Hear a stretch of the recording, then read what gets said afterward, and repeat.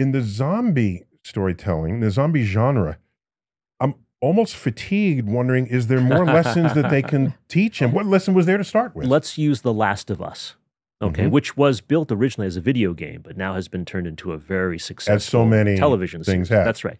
Right now, we would say that the reason that The Last of Us happens and humans are threatened, global warming is the culprit in The Last of Us. I did not remember that fact.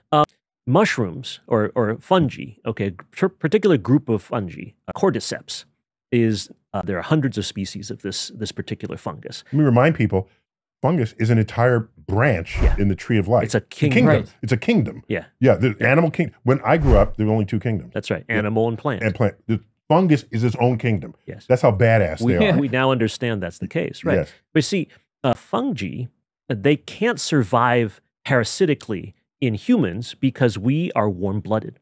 We have a higher body temperature than most fungi can tolerate.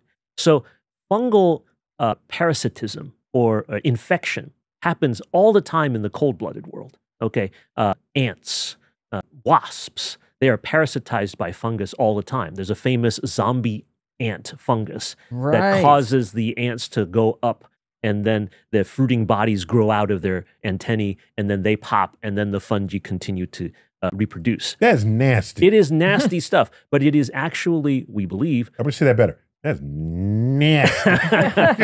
Right, but it's natural, right? And we consider that to be very scary because that doesn't happen to humans. When we get diseases, it's from viruses and bacteria most of the time. Not from fungus. But not from fungus.